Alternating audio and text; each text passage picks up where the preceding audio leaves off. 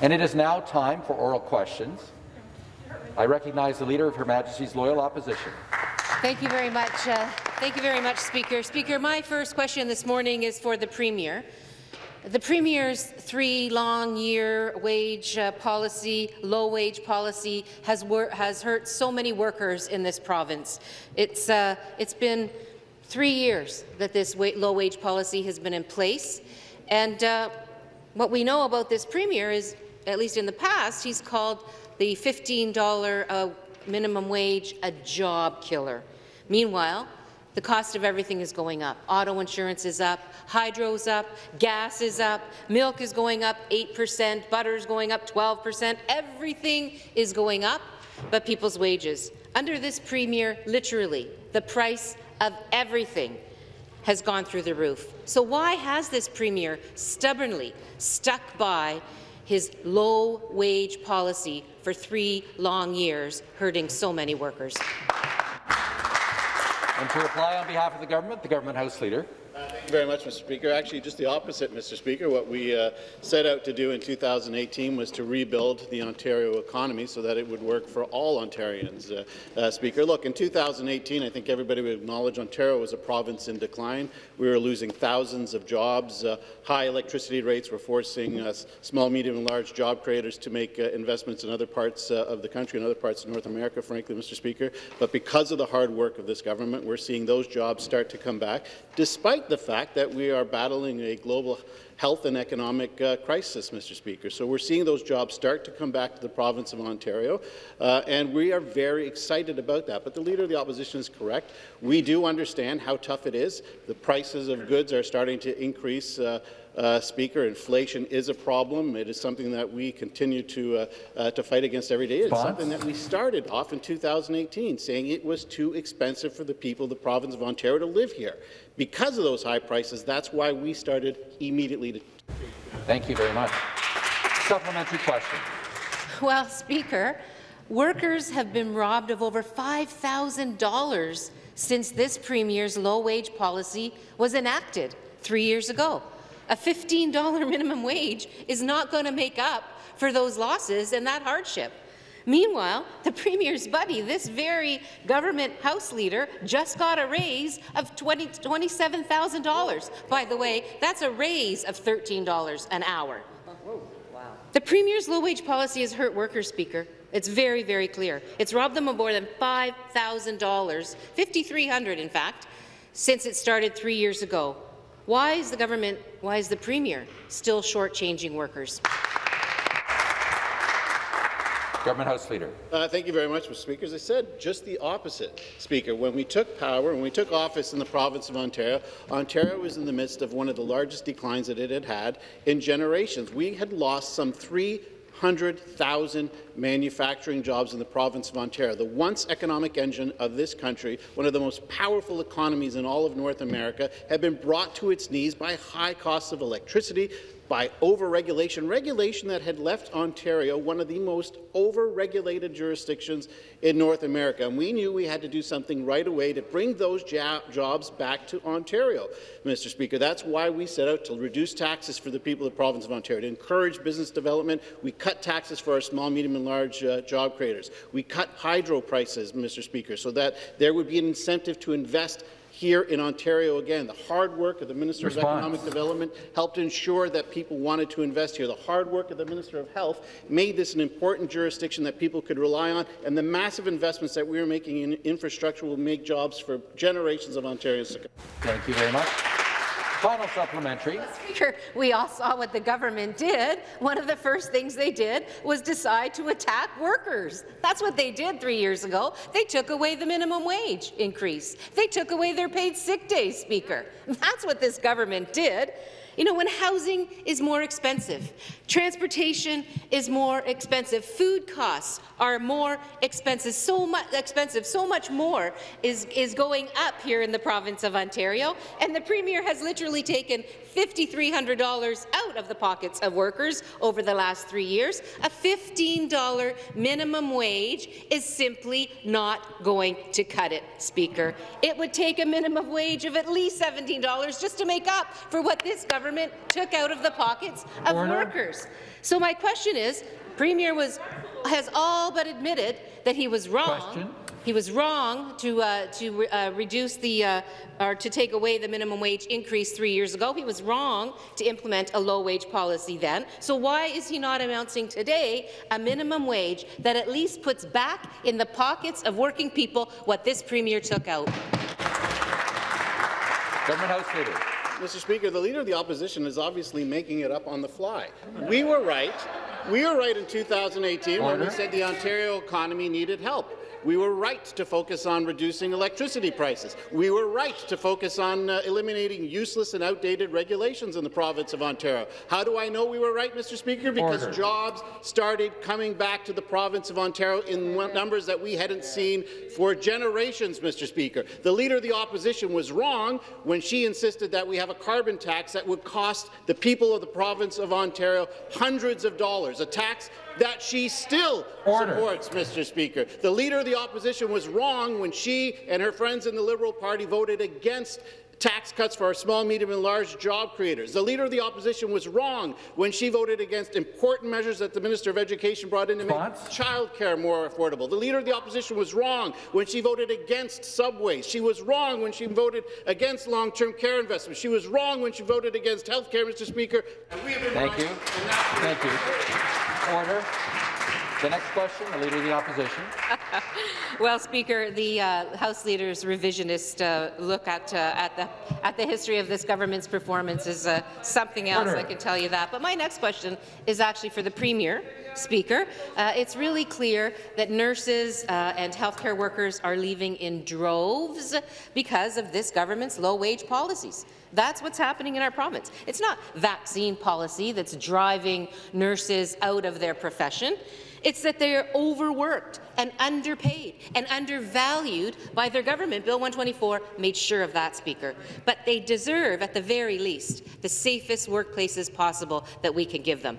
Weeks ago, the Premier asked for advice on what to do about vaccine mandates in healthcare, and lo and behold, yesterday, the Minister of Health acknowledged that she had all the information needed for the government to make a decision. So my question is, when will the Premier make a decision on mandatory vaccines for healthcare and education workers?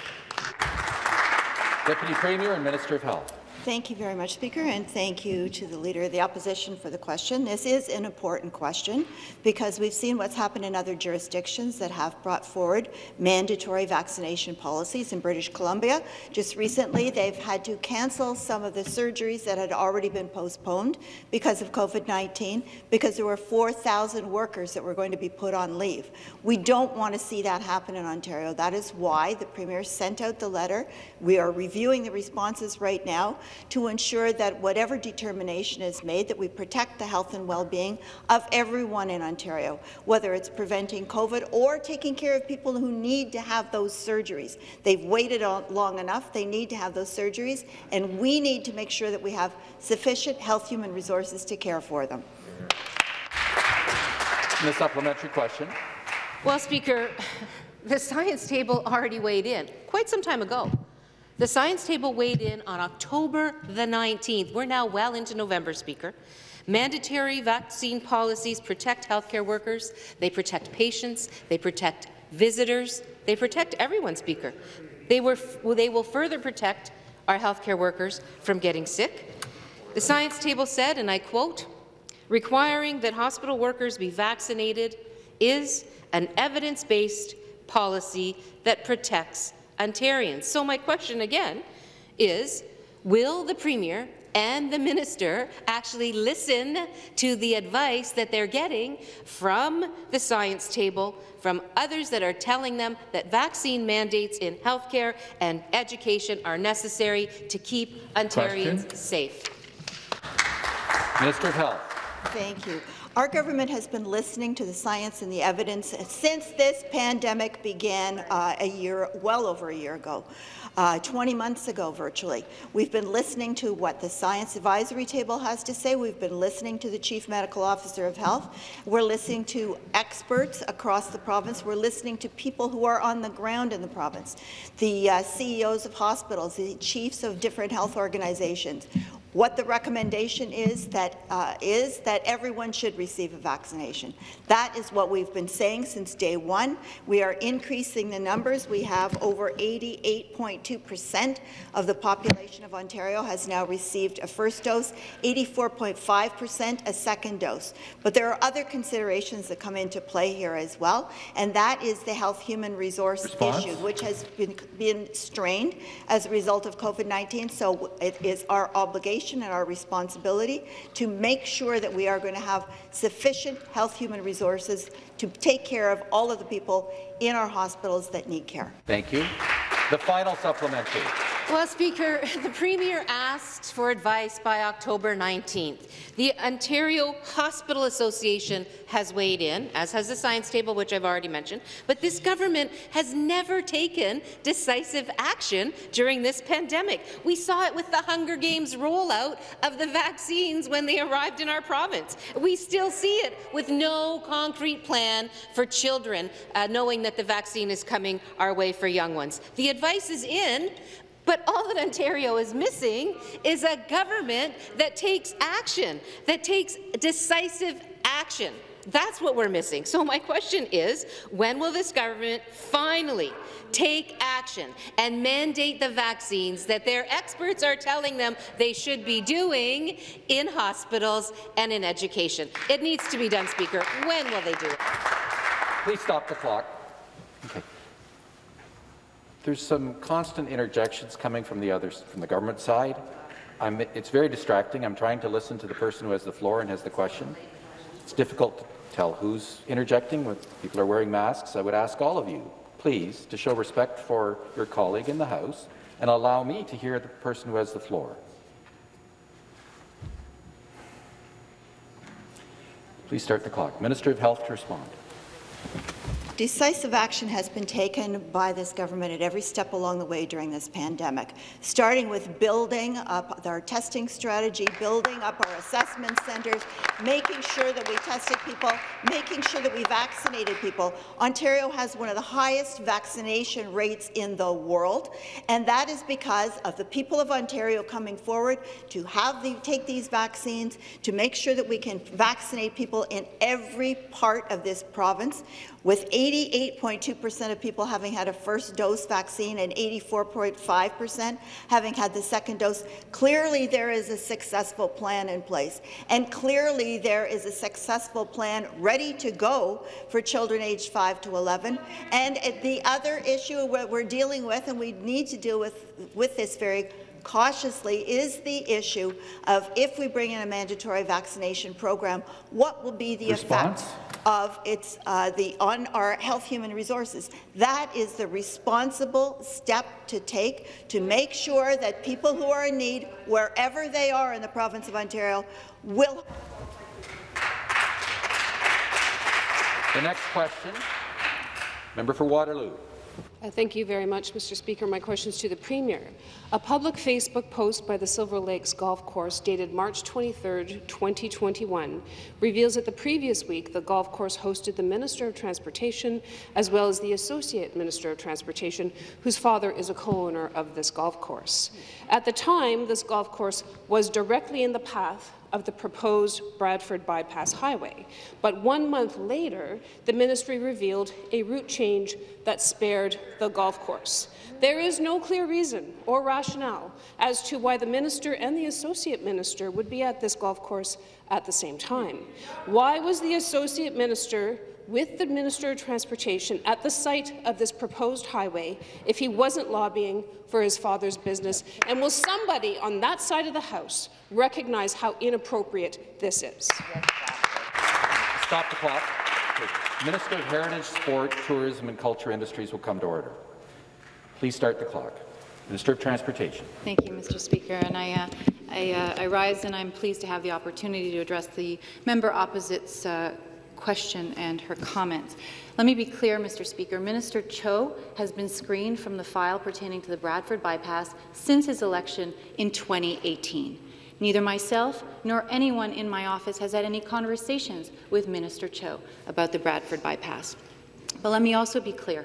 Minister Cho and his family, immigrants to Canada, have worked hard, contribute greatly to our community, and they are success stories that should be celebrated. The depictions of the Chos as anything but success stories is unacceptable, and you should be ashamed of yourself. Congestion, Mr. Speaker, is a real problem. It robs people of time with their families, it robs workers of productive time at work, and it makes it harder for farmers to get their goods to market. It also contributes to GHG emissions. The opposition wants to put its hand in the sand, Mr. Speaker. Member will take her seat. I'll remind all members to make their comments through the chair. Supplementary question. Thank you, Mr. Speaker. And I'm not going to take any lessons from you on what you can be ashamed of and what stands as ethical actions in the province of Ontario. No way. I'm going to remind the members again to make their comments through the chair. Member for Ontarians now know that the main beneficiaries of this $1.5 billion 4- to 6-lane highway through the Greenbelt are well-connected landowners with political and donor ties to the PC Party of Ontario. One of these beneficiaries is the father of the Associate Minister of Transportation, who himself has donated over $10,000 to the PC Party since 2016. These are facts. I said it yesterday, and I will say it again. This reeks. With all the transportation infrastructure projects that need funding in this province, why is the Premier prioritizing destructive and unnecessary highways through our Greenbelt, whose main beneficiaries happen to be the Premier's buddies and donors? Who are you choosing in this decision-making process? Because we see it very clearly. Okay. Once again, make your comments through the chair, please. Minister of Transportation. Mr. Speaker, the opposition doesn't see it. The main beneficiaries of this highway and other new highways are the drivers of Ontario. Commuters in York Region and Simcoe County have been calling on governments to build the Bradford bypass for decades. Congestion is a real problem, and members of the opposition just want to keep their heads in the sand and not recognize this reality that plagues people, drivers, commuters, families, workers, farmers. It's been a problem for decades. It's a problem today. And as Ontario welcomes millions of new people every 5 years, the problem is only going to get worse. Our government doesn't shy away from taking decisions that will benefit Ontarians, and that's why we're going to build the Bradford bypass and the 413. The member for Waterloo will come to order. The next question, the member for Flamborough-Glanbrook. Thank you, Mr. Speaker, and good morning. Since 2008, we have been hearing calls to increase the average daily direct care received by residents to 4 hours. Many of my constituents were disappointed that from 2009 to 2018, the Liberal government only managed to increase the average of daily direct care by 22 minutes per day. Speaker, that is just not good enough. Throughout the pandemic, I have seen firsthand all of the great work nurses and PSWs working in long-term care have done in my riding of Flamborough-Glanbrook and right across Ontario. Speaker, frontline healthcare workers, residents and families are tired of past governments that were all talk, no action. Speaker, will the Minister of Long-Term Care tell this House what he is doing to ensure that our residents receive the care they deserve? Minister of Long-Term Care to respond. I'd like to thank the member from Flamborough-Glanbrook for that question and the work she does for her constituents. Mr. Speaker, the member is right. Our government has now a legislated commitment in the legislation I proposed to 4 hours of care, Mr. Speaker. That means that instead of 22 minutes, which was the experience of the 9 years before we were in government, Mr. Speaker, care will improve by 1 hour and 22 minutes, Mr. Speaker. And that means we need to hire 27,000 new PSWs, new nurses for our long-term care homes. Recently, we announced the first steps towards that, $270 million, Mr. Speaker, to hire the first 4,050 new long-term care staff. That includes $1,500,000 this year, just in the riding of Flamborough-Glanbrook, and that will be raised to $9 million annually by 2024. Mr. Speaker, this government realizes that we need to build a system that supports our seniors. Mr. Speaker, we understand that the need for staff is critical among that, and that's why it's such an important part of our plan to fix long-term care.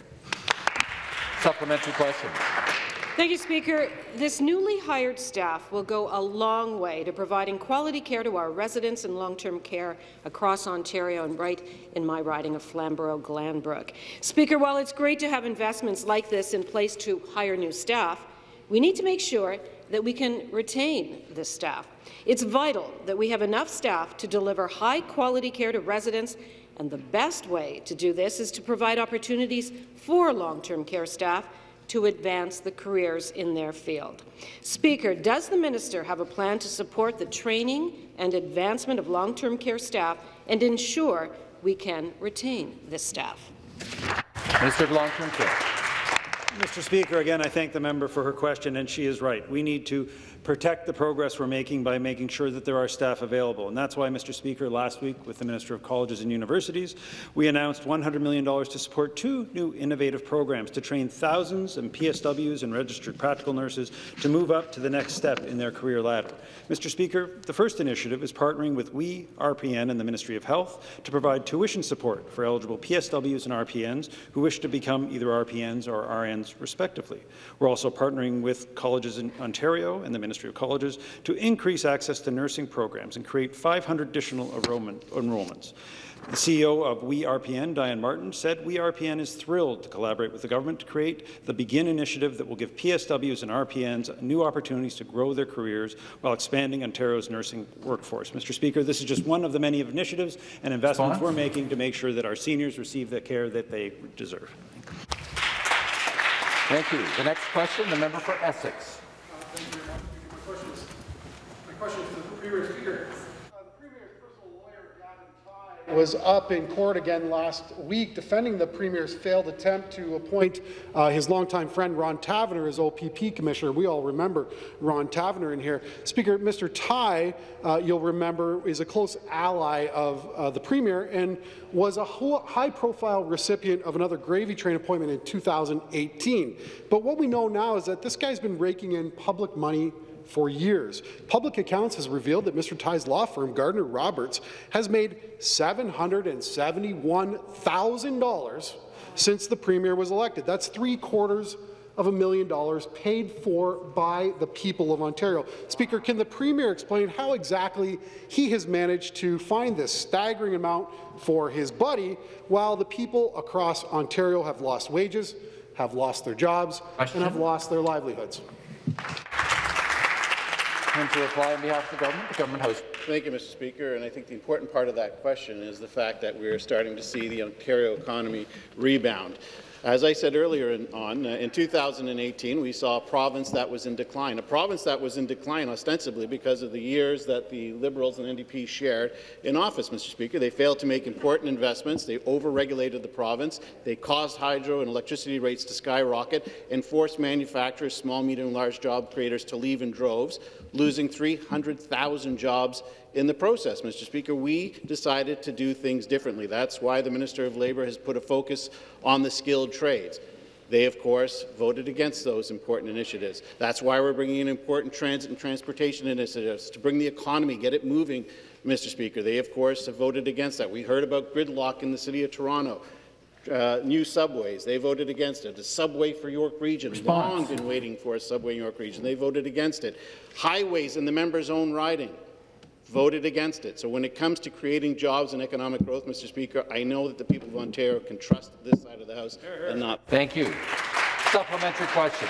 Speaker, when no reasonable answer can be given by the government House Leader to a very flagrant abuse of public tax dollars, the government House Leader deflects. That is his MO. Maybe that's why he just got a $27,000 a year pay raise, because that's what he seems to be best at. Speaker, the Premier's low-wage policy for workers affects everyone, like nurses, water safety mechanics, and snowplow operators.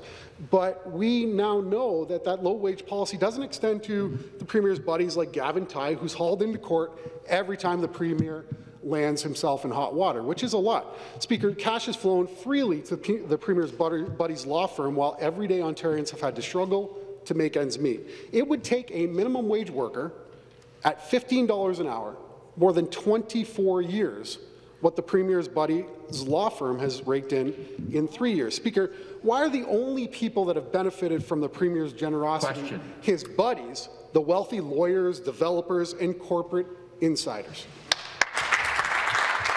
Respond, Government House Leader. Mr. Speaker, I think that question in itself highlights the fact why nobody takes that member seriously. In fact, in his own community, when they wanted to talk about transit and transportation and widening the roads, they didn't actually go to that member. They went to another member, Mr. Speaker. When they wanted to talk about a new hospital for that community, something that this member failed on for years, Mr. Speaker, they actually came to this side of the House and said, can you get us a new hospital? And we got them that new hospital. The Minister of Transportation got them an expanded highway, Mr. Speaker, and it's ostensibly because they know that this member really adds no value to the community. Now, when you talk about the important things that are happening in the economy, Mr. Speaker, we have brought jobs and economic growth back to the province of Ontario, and I know it hurts them. I know it hurts them, Speaker. You hear them catcalling across because they are so bankrupt of ideas.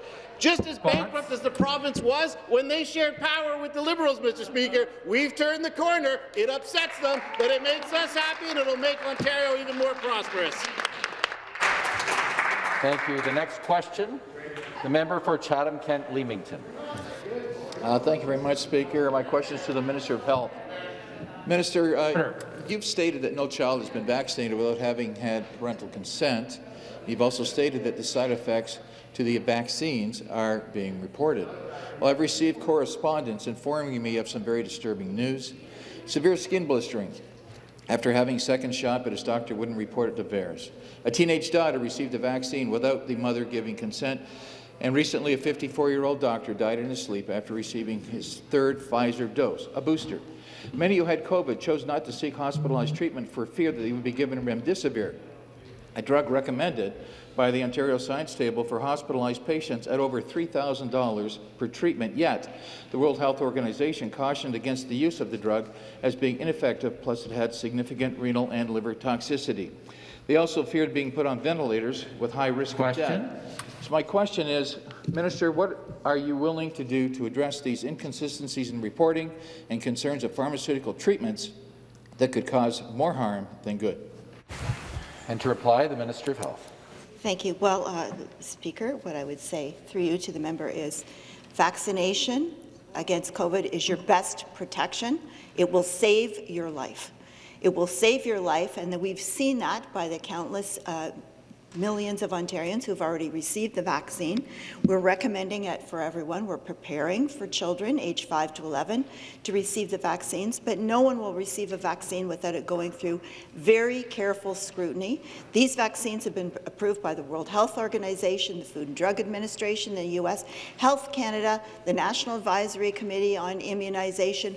All of those organizations have indicated that it is far safer for you to receive the vaccine because it will prevent you in most cases from being hospitalized and being in intensive care, but ultimately what's most important is they will save your life, and that's what's most important. Supplementary question. Back to the Minister. I've been in contact with a number of medical experts in Ontario and the U.S. who are widely accredited in their fields of expertise. They've expressed their willingness to make themselves available for a publicly accessible discussion via Zoom to discuss effective early treatment for and prophylaxis measures against COVID-19 to reduce the risk of hospitalization and death and risk of long COVID. Minister, the other day I asked you to welcome an open debate that engaged doctors on both sides of the vaccine issue and the therapeutics for early outpatient treatment of COVID. Many face unemployment because they are hesitant to receive the vaccines, creating a labour crisis in all sectors, including healthcare. So, Minister Elliott, would you agree to facilitate this discussion between your senior health team officials and engage these individuals on this topic of public interest? Overall, it will give our public health officials an excellent opportunity to inform the public about their views on this topic and to exchange ideas of interest for the benefit of all. Again, members, please make your comments through the chair. The Minister of Health. The short answer to your question is no. It is very commonly accepted in Ontario by medical advisors that we're speaking to, by the Ontario Medical Association, by our Chief Medical Officer of Health, by the Science Advisory Table, that the best way to deal with COVID-19 to protect your health, the health of your loved ones, the health of your community, is to receive the vaccine. There is no other answer to that. It will save your life. Thank you. The next question, the member for Whitby. Thank you, Speaker. My question is to the Minister of Health. Speaker, this pandemic has tested us, and many Ontarians are still searching for the light at the end of the tunnel. With vaccination numbers rising and key health indicators improving, I've heard from many constituents in Whitby who are eager to get back to some of their pre-pandemic routines. Could the Minister of Health please tell us how the government plans to safely reopen Ontario while managing COVID-19 for the long term? Minister of Health. Thank you very much, Speaker, and thank you to the member from Whitby for your question and for your excellent representation of the residents of Whitby. Ontario is doing well, Speaker, compared to other jurisdictions, thanks to the continued efforts of Ontarians and our government's cautious, phased approach to reopening. Because of this, we are now in a position where we have a plan for lifting public health and workplace safety measures in Ontario. Together, in consultation with the Chief Medical Officer of Health, we released a plan to safely reopen Ontario and manage COVID-19 in the long term, which outlines the province's gradual approach to lifting remaining public health and workplace safety measures by March 2022. Speaker, this plan is built for the long term, and it will guide us safely through the winter and out of this pandemic while avoiding lockdowns and ensuring that we don't lose the hard-fought gains we have already made. Supplementary. Thank you, Speaker, and back to the Minister of Health. We know the challenges that Ontarians have faced throughout the pandemic. Ontarians are counting on the government to do everything possible to ensure a cautious approach so that no business will have to close their doors due to another lockdown. Many of my constituents, Speaker, are still eager to know more and have questions about the plan to reopen. Can the Minister tell us when we can expect to move forward with the next phase? Thank you, Speaker. Minister of Health. Yes, thank you, Speaker. Our government's plan is based on a phased approach and will be guided by the ongoing assessment and monitoring of key public health indicators and healthcare indicators, such as the identification of any new COVID-19 variants, increases in hospitalizations and ICU capacity, rapid increases in transmission to ensure that public health and workplace safety measures are lifted safely and carefully. We know that we still need to be vigilant and want to make sure we don't lose these hard-fought gains. With the plan having begun on October 25th and with the lifting of capacity limits in most settings, in the absence of concerning trends in public health and healthcare, we will continue on to the second phase on November 15th. Furthermore, we are happy to have been able to announce that based on key health indicators continuing to improve, by March 28, 2022, we intend to lift remaining public health and workplace safety measures. Thank you very much. The next question, the member for St. Catharines. Thank you, Speaker. My question is to the Premier. The Federal Veterans Affairs Canada provides a disability award to any veteran that applies after suffering a debilitating injury such as the loss of a limb. But Ontario has a practice of taking this money from the veterans that need it the most, clawing back these funds from the injured veterans that need Ontario social programs that provide basic needs like housing support. This is because Ontario considers this one-time award for their permanent injury as income. No veteran should go to bed hungry at night. No veteran should fear the loss of the roof over their head. Will the Premier make this right by today, ending the clawback policy for disability awards in Ontario? The member for Ottawa West Nepean and parliamentary assistant. Thank you, Speaker, and thank you to the member opposite for this question. I know that this is something that she is incredibly passionate about, and I thank her and her family for their service to our country. Our veterans have made tremendous sacrifices to make our country and province what it is today, and we need to be there for our veterans when they need us. That's why our government passed a new law last year to expand the Soldiers' Aid Commission program to include all Ontario veterans and their families, regardless of when and where they served. This was the first meaningful change in their mandate after years of neglect by previous governments, which saw the Commission's financial assistance constrained to a very limited group of former servicemen and women. I'm pleased to add that to support this expanded mandate, the Commission's funding has been increased by about 600% to $1.55 million each year. Our Premier and our government will continue to stand behind every man and woman who has served in our armed forces. Thank you. The supplementary question. Thank you, Speaker.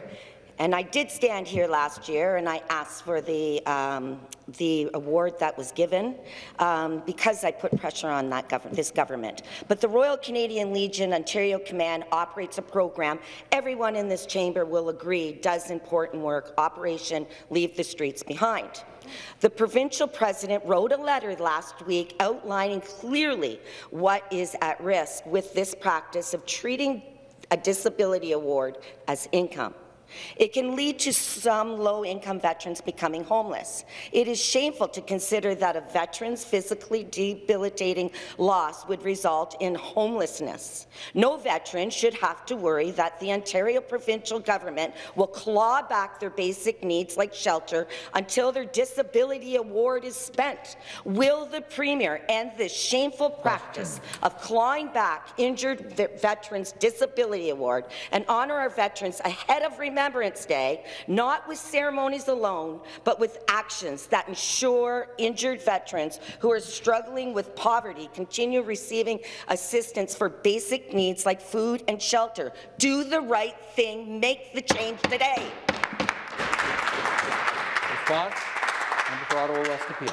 Thank you, Speaker, and I appreciate the supplementary question, and I hope that all members of this House will join in supporting the Minister for Citizenship and Multiculturalism's new bill to ensure mandatory policies in place that allow workers to wear poppies, because I know we all want to recognize the valiant sacrifice of our brave men and women in our armed forces. I'd like to speak, Speaker, a little bit about the Soldiers' Aid Commission and how it provides assistance for veterans and their families.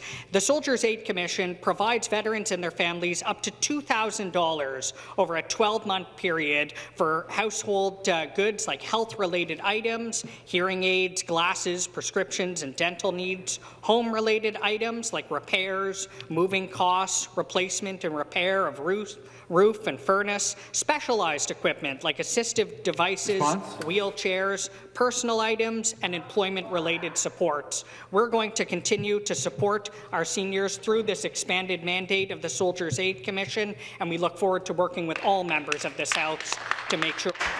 Thank you. The next question, the member for Ottawa Vanier.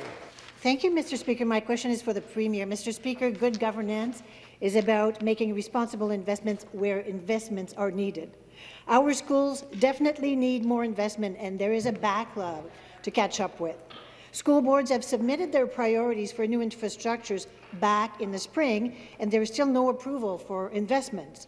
Yet this government is still planning on spending $6 billion on Highway 14 that will destroy the environment and provide no relief. The Liberal Party is committed to spending that money on new education infrastructure where the investment is needed. What is the Premier's reasoning for spending billions on a highway that nobody wants except for a few developers and speculators instead of on our education system? Minister of Education. Well, thank you very much, Mr. Speaker. I want to thank the member opposite for the question. I will remind the member that under the former Liberal government, the repair backlog in Ontario schools rose to $15 billion, creating a maintenance backlog that children in every region of Ontario are paying the price for today. But thanks to the leadership of our Premier and the investments on an annual basis of $500 million, we are remediating that backlog. We are investing in new schools every single year, Speaker. Net new schools that are being added to the province that are modern, that are accessible, that are internet connected, that provide STEM education opportunities that are critical to our future prosperity. Mr. Speaker, we've also invested $1.6 billion, of which $600 additional million provided to improve the air standards, the ventilation of those schools. It's not either a proposition. We can build infrastructure for the next decade for future growth while continuing to improve the schools our children depend on now into the future. Supplementary question. Thank you, Mr. Speaker. Mr. Speaker, if you build it, they will come.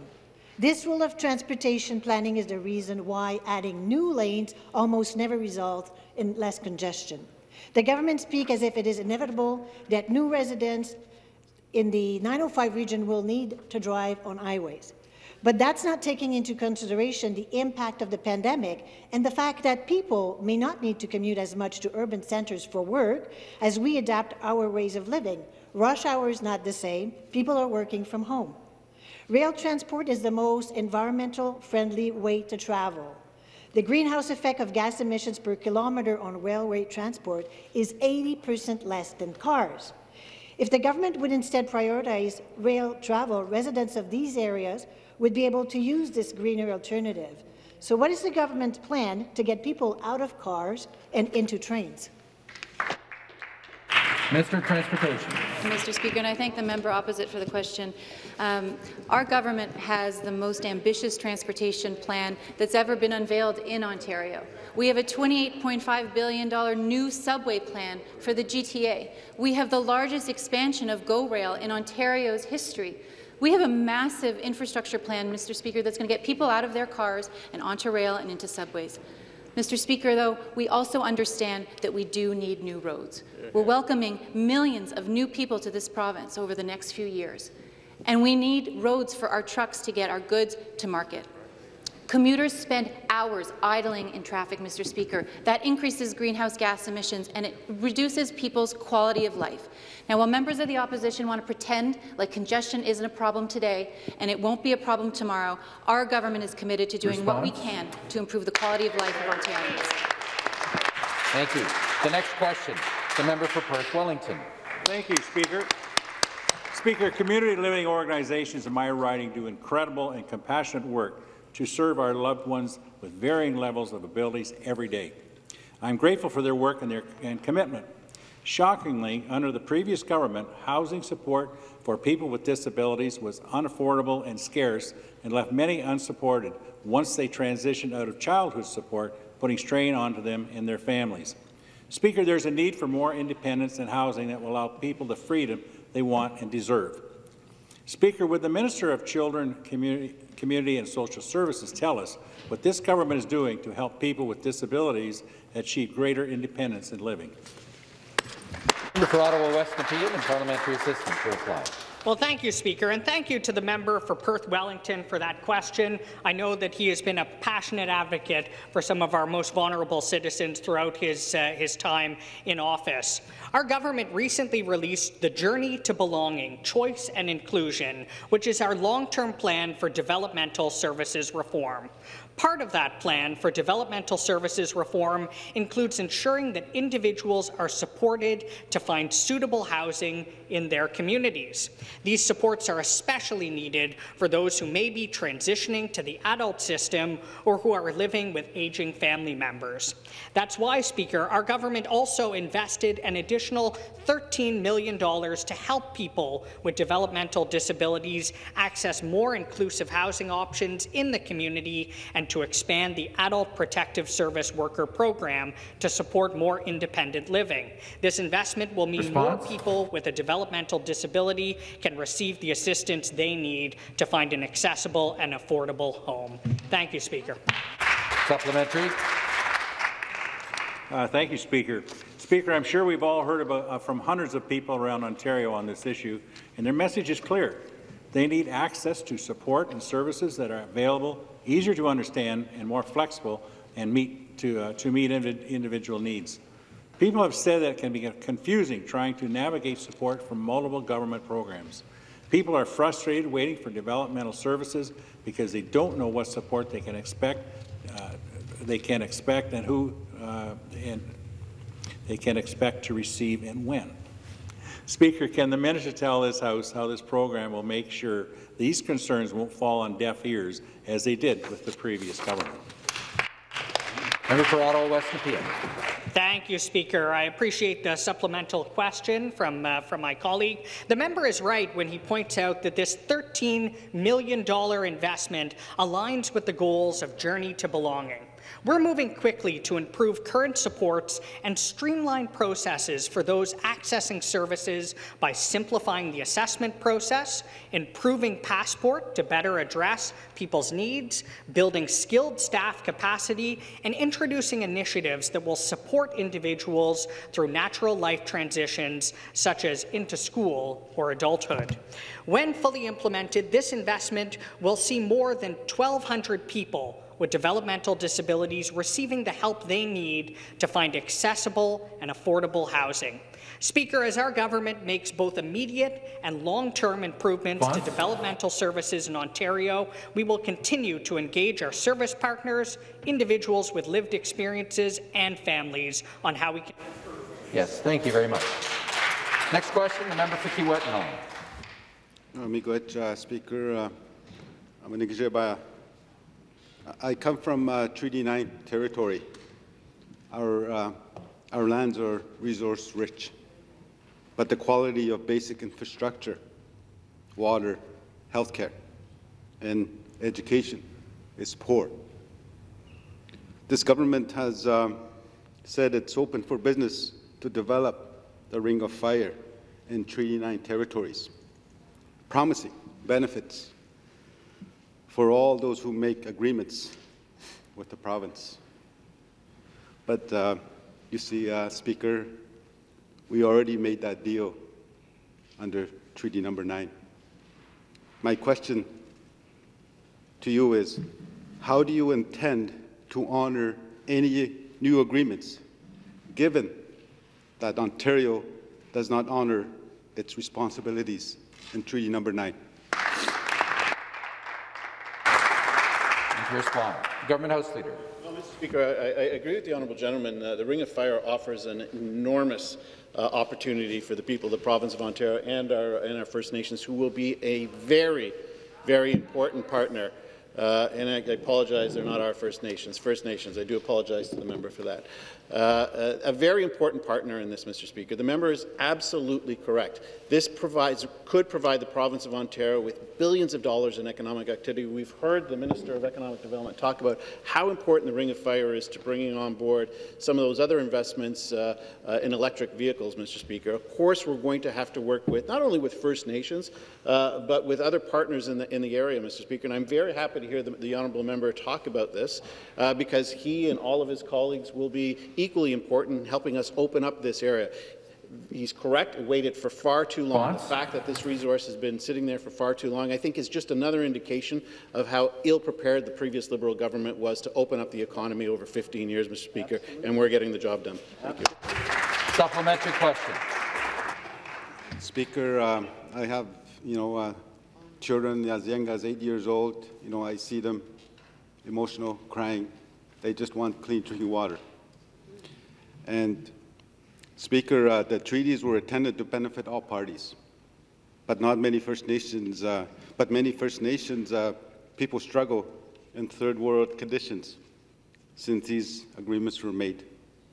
Yet mining and logging continue to happen in these territories. With the economy still recovering, we hear that the development of the far north is a major part of Ontario's recovery plan.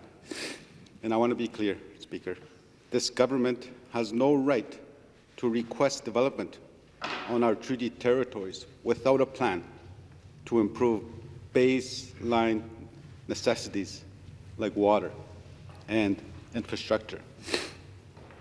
I would like to know how the Premier plans to honour Ontario's treaty obligation to the people of Treaty 9 before allowing development. Government House Leader. Again, Speaker, by working with First Nations in the area and other partners in the area. We understand fully that this is a resource that cannot be developed if we do not all work together. The member raises some very important points when it comes to education, when it comes to basic infrastructure in the area, Speaker. We're making those investments. A number of these communities, remote and rural communities, didn't have access or still don't have access to high-speed internet. We're making that investment to ensure that even rural and remote communities across this province will have high-speed internet. We're making the investments by working with community leaders to ensure that there are roads so that we can access the Ring of Fire and the thousands of jobs and the billions of dollars in economic activity that will come with it, Mr. Speaker. We are very excited by this opportunity. Disappointed, I think all Ontarians are disappointed that it has taken so long to get here. This is a resource that we knew existed and should have been productive for the people of the province of Ontario generations ago. We're getting the job done, but we will work very closely with First Nations because they have to be a partner in this, Mr. Speaker. Thank you. The next question, the member for Guelph. Good morning, Speaker. My question is for the Premier. A 2014 transportation study showed that the Bradford bypass poses significant risk to communities and the environment. It will pave over 17 hectares of the Holland Marsh, destroy 39 hectares of wildlife habitat, 10 hectares of provincially significant wetlands, cause groundwater contamination, and put Lake Simcoe and the Greenbelt at risk, all while increasing climate pollution by 87 million kilograms a year. Speaker, the Premier will make significant alterations to his transportation schemes to protect a golf course.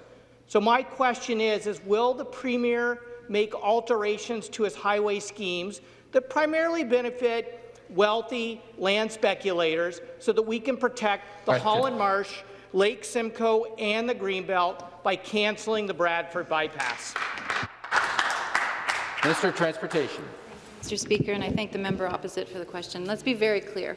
With respect to the Bradford bypass, we are not reducing environmental protections. Current and future work on the Bradford bypass will continue to be subject to all conditions under Ontario's robust environmental assessment process. The first environmental assessment was done back in 2003. And many proponents of the Bradford bypass said, we've already got an EA in place, we don't need to redo one. But our government said, no, we need to make sure that all the steps are followed, and therefore we could resume the EA process, and we are committed to seeing it through. Now, Mr. Speaker, we must alleviate congestion before it gets worse for commuters and for the environment. The member opposite knows full well the impact of congestion on our environment. That's why we're committed to getting the Bradford bypass built in an environmentally sustainable way. Thank you. Supplementary question.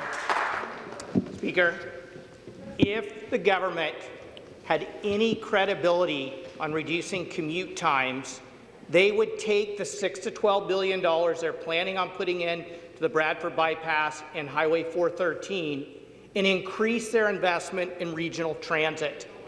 They would increase the amount of investment they're making in affordable housing within existing urban boundaries so people don't have to move an hour away from their work just to be able to afford to find a place to live. And in a previous answer, the minister said, oh, we want to help farmers get their product to market. Well, then we need to not pave over farmland. The 2,000 acres of farmland that the 413 will pave over, not to mention all the sprawl it is going to unleash. Speaker, will the government say yes to protecting Lake Simcoe, yes to protecting wetlands, yes to protecting prime farmland, yes to protecting all the jobs in the food and farming sector by saying no to these destructive highway projects? Thank you. Minister of Transportation. Thank you, Mr. Speaker. Well, the member opposite talks about credibility on an environmental record. Well, I'd like to ask the member opposite why he voted against our $28.5 billion subway plan for the GTA. Why, Mr. Speaker, did the member opposite vote against our budget that funded the largest GO Rail expansion in Ontario's history?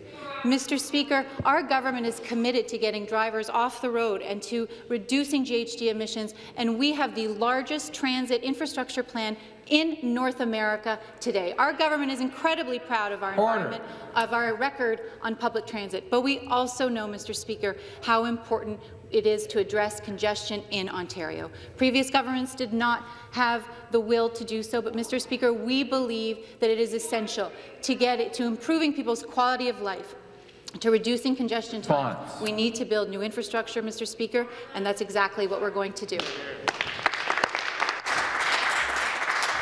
Order. The next question, the member for Sudbury. Merci, Monsieur le Président. Thank you, Mr. Speaker. My question is for the Minister of Francophone Affairs. the members of the Francophone community are ignored, especially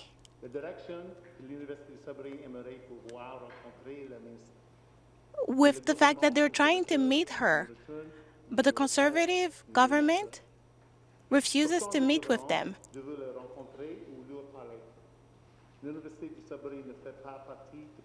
The University of Sudbury is not part of the Laurentian University court case.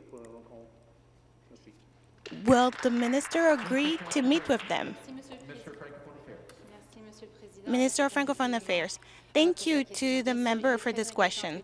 It's very worrying to see that the Laurentian University found itself in this situation with such strict measures, and we need to ensure that it's sustainable long term. We are working with the Minister of Colleges to ensure that the Francophone universities are built in the north.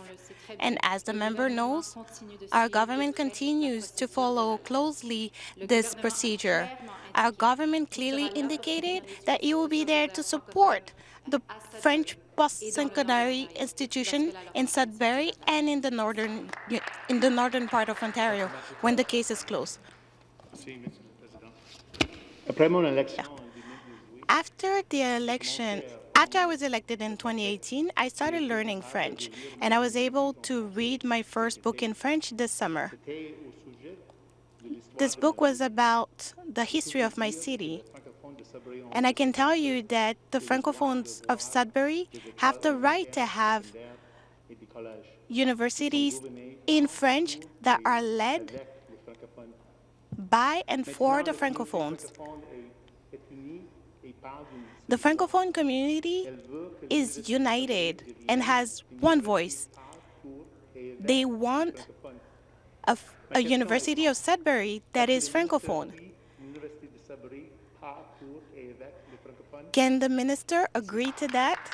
Thank you. Thank you, Mr. Speaker. I would like to congratulate the member for his work on his French. That is excellent.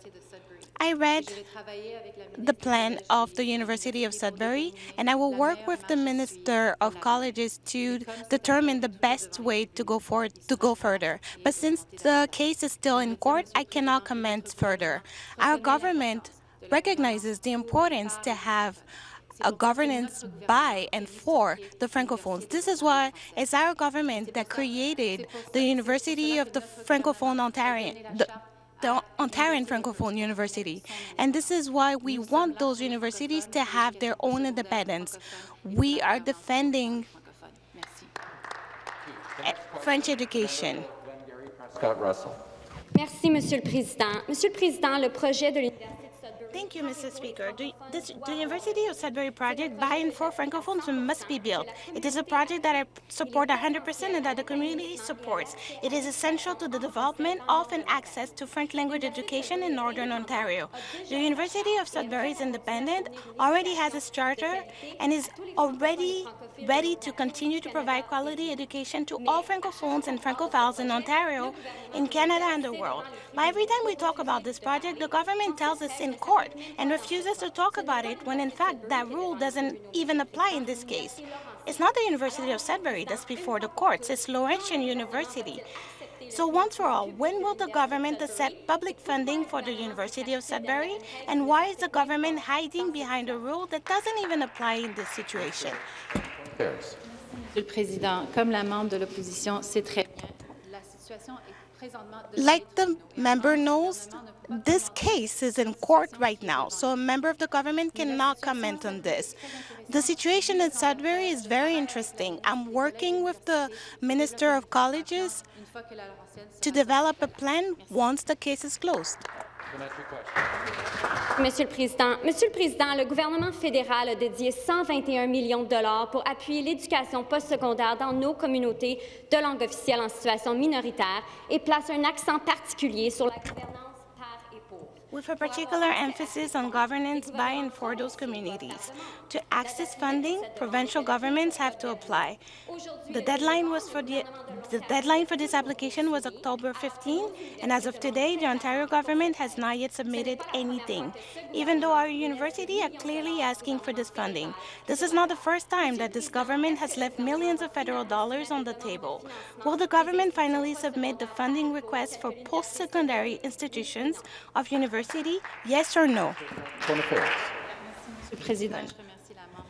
Thank you to the member for this question. She knows that our government is working closely with the federal government on these issues. It's our government who had a partnership with the federal government to establish the University of Francophone Ontarians.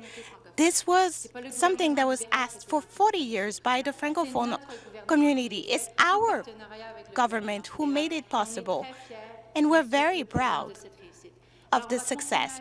We will continue to listen to the Francophone community so that we're ready when Laurentian University case is closed.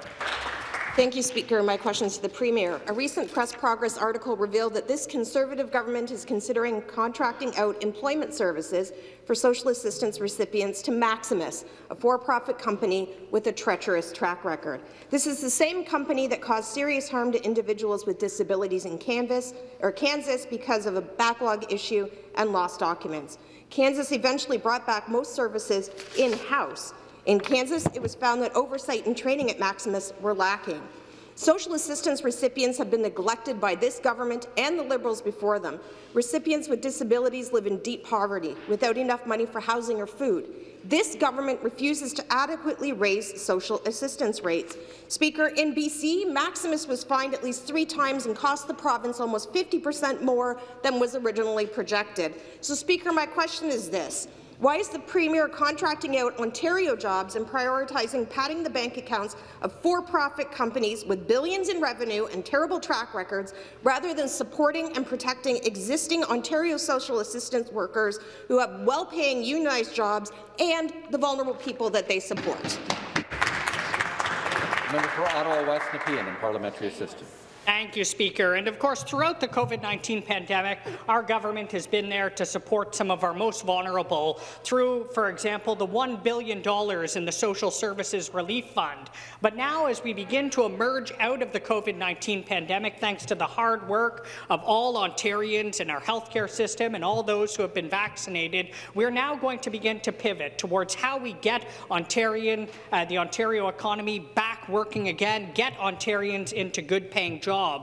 Ontario's employment and training programs are critical to building the skilled workforce that we need to rebuild and revitalize Ontario's economy after the COVID-19 pandemic. As the Auditor General highlighted, the current system has not produced results for the people of Ontario, and in fact, even before the pandemic, only 1% of people on social assistance were finding employment every month. That's why we've launched 3 pilot programs as we move forward on our work to strengthen employment services for those on social assistance. We're going to keep doing this important work, Speaker. Thank you. Question period has ended. There being no further business at this time, this House stands in recess until 3 p.m.